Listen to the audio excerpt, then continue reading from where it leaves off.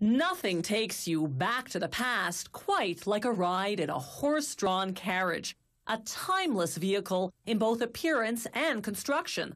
Building one, even today, still requires the expertise of several traditional craftspeople, from ironworkers to wheelwrights.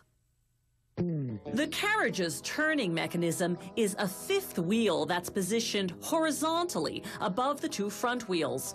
Workers weld the fifth wheel to the carriage's steel frame, then weld the boarding steps to the frame. Until now, the frame has been positioned upside down. Now they turn it right side up to install the driver's seat. First, they measure carefully to ensure it's perfectly centered. Then they solder it in place. Once the frame is complete, it goes through an acid wash to remove any residue. Then they buff the solder joints to smooth out their surface. The carriage has drum brakes. Workers install them onto the axle, then assemble the steel springs that make up the suspension, and bolt them onto the axle as well. Next, they connect the brake line. Then they install the whole assembly under the carriage's frame. Like in the olden days, they make the wheels out of wood. Metal isn't flexible enough to withstand bumps in the road. They use ash because it's a very hard wood that also doesn't rot easily. Workers position 16 spokes around a steel hub. They clamp the spokes in place, compressing them against the hub. Then they secure them with nuts and bolts.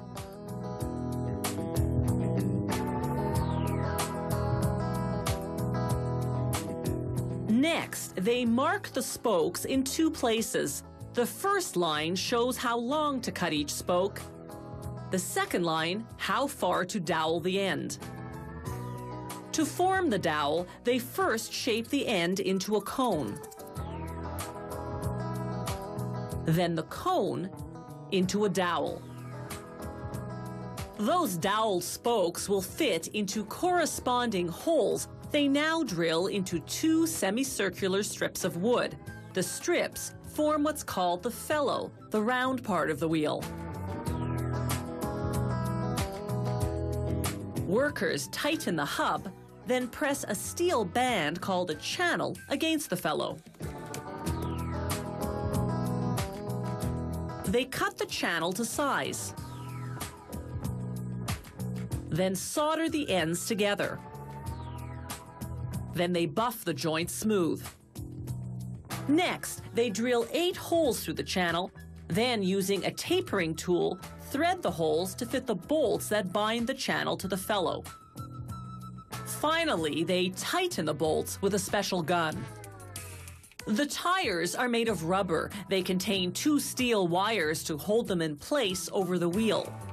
Workers grease the channel of the now painted wheel so that the tire will slip on easily. Then they mount the wheel on the automated tire installation machine, which pulls on the wires, installing the tire tightly over the wheel.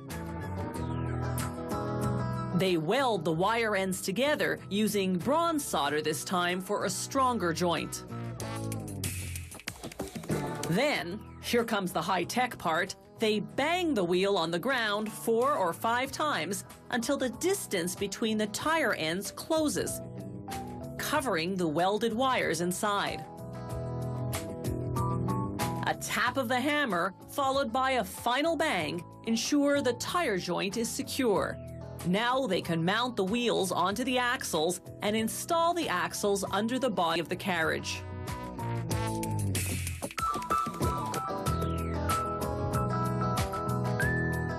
After testing the 5th wheel and the brakes,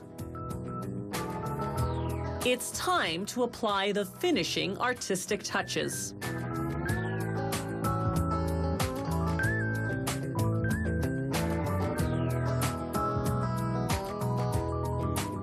All they need now is a little horsepower.